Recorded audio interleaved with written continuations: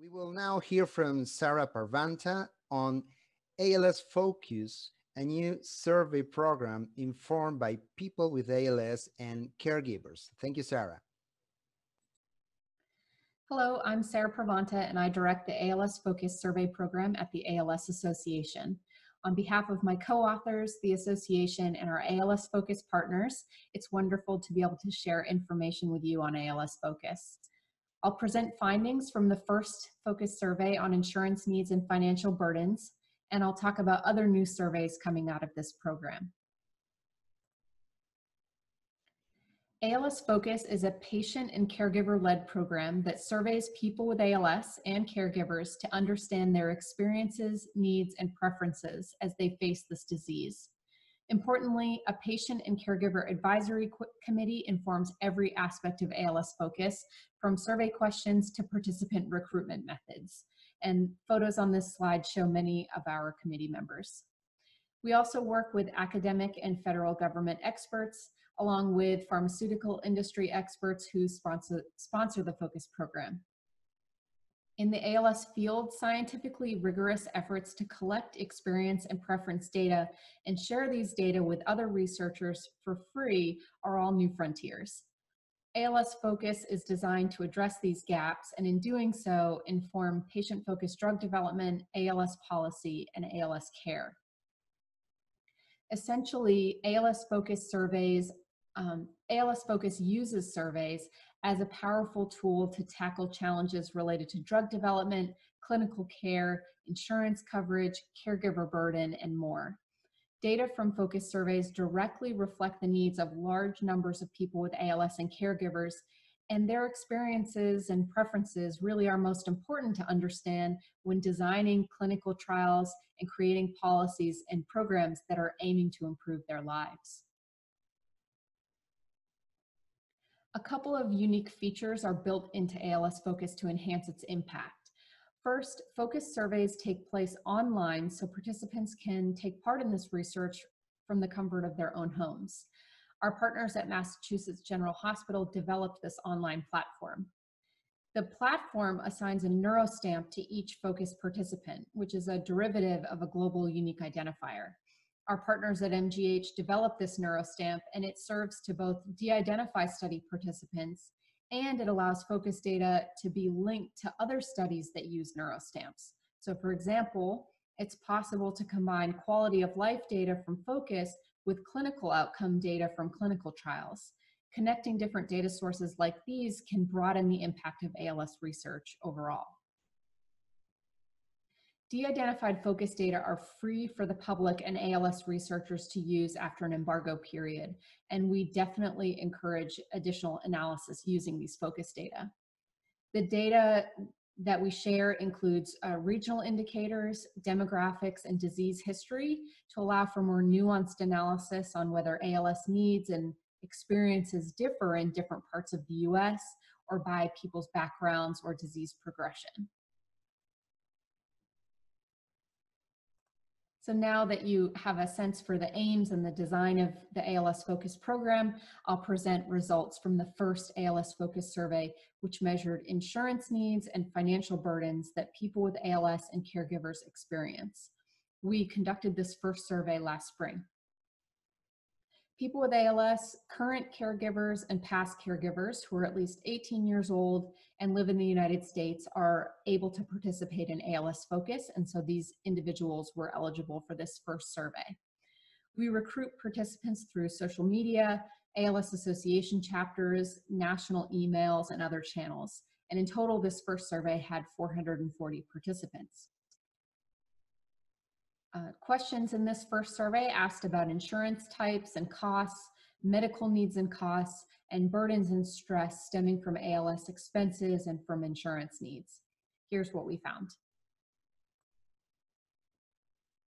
This first table shows that 63% of participants reported using Medicare fee-for-service and Medicare Advantage to cover ALS treatment. Increasing this percentage is warranted due to the relatively lower cost of these Medicare programs. This type of result suggests we should provide guidance on insurance options early into diagnosis to help people living with ALS access as many forms of insurance and as many combinations of insurance as possible to ensure the best coverage. Participants also answered questions about their ALS medical expenses.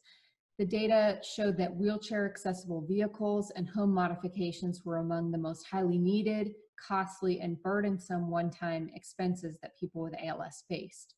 Notably, recurring costs for prescription drugs were relatively low, but we also are thinking about this data in future contexts. As new ALS treatments come to market, high costs for some of those treatments might follow, depending on the type of drug.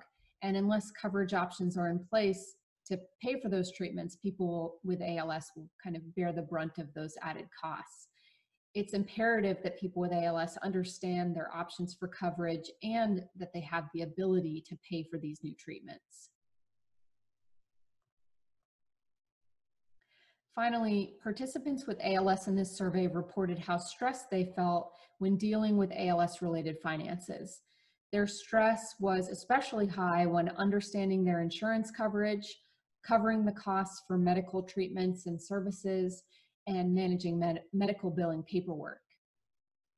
Now, the Focus Demographics survey that we offer showed that income levels in this first survey sample were relatively high, with nearly 40% of participants having incomes of $75,000 a year or more. In turn, the stress scores we see here could underestimate the financial stress in the full ALS population, the types of financial and the level of financial stress that people experience, particularly those who have lower incomes. Of course, some ALS costs are fixed regardless of income level, such as home modifications and wheelchair accessible vehicles, which we saw earlier.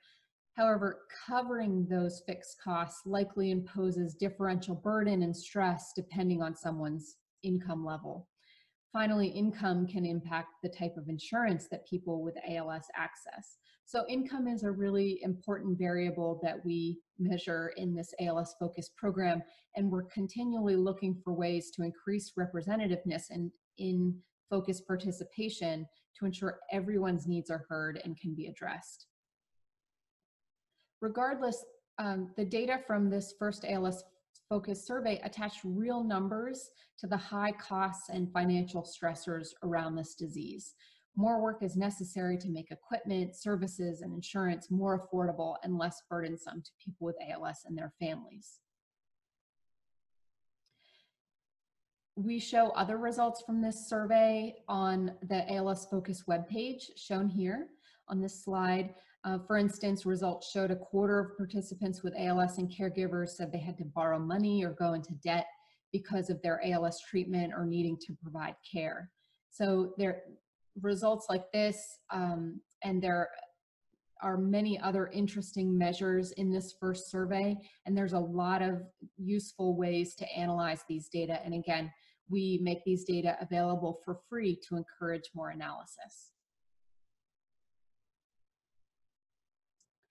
We're currently wrapping up the second Focus survey on what matters most to people with ALS. Over 680 people have participated in this survey, both people with ALS and caregivers.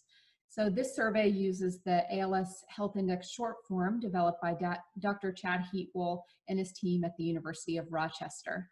Questions ask about ALS symptoms and what kind of impact those symptoms have on people's daily lives.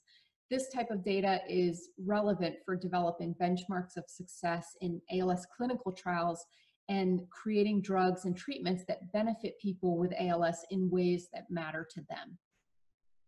Our next survey will focus on caregivers and ask what burdens they face as they care for their loved ones with ALS and what sorts of programs and trainings would help them most in their caregiving roles. Caregivers, of course, play a critical role in the fight against ALS, and so we aim for this survey to bring their needs and their preferences to the forefront. We're also planning for a risk tolerance survey to inform a framework for weighing the benefits and risks of different ALS therapies. Currently, ALS Focus has almost 1,500 members, and it's growing. Surveys on new topics launch several times a year, so the community can continue to participate on an ongoing basis. We invite people with ALS, current caregivers, and past caregivers to read more about ALS Focus on our webpage, and the URL for that is shown here, and then sign up to participate at alsfocus.org. To close, we want to thank ALS Focus participants for being part of this program, and we thank our Focus Steering Committee, our partners at MGH, our pharmaceutical industry sponsors, including Biogen, Genentech, Cytokinetics, Ionis Pharmaceuticals, Biohaven Pharmaceuticals, and Apellis Pharmaceuticals for their support and their valuable contributions to this work. We especially thank our Patient and Caregiver Advisory Committee who have significantly contributed to every step since Focus began. For any questions, please feel welcome to contact me at the email address listed here on this slide, and I thank you very much for your time today.